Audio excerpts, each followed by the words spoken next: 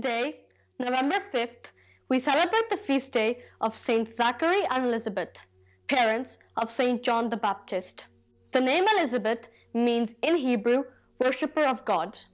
According to the Gospel, Elizabeth had lived a blameless life with her husband in one of the hill towns of Judea.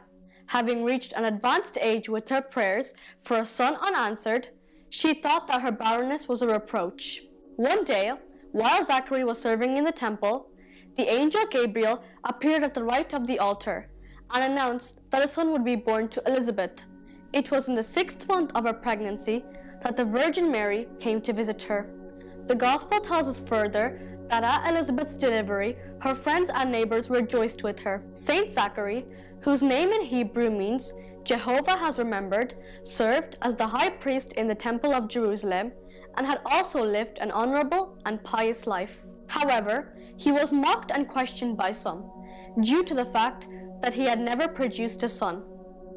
Following his visit from Saint Gabriel, Zachary was struck dumb, and his speech was not restored until he concurred with his wife's assertion that their child be named John, despite no one of that name coming from their lineage. The lives of Saints Elizabeth and Zachary were lives of dedication to the Lord, faith in His ways, and hope in His love. Saints Zachary and Elizabeth, pray for us.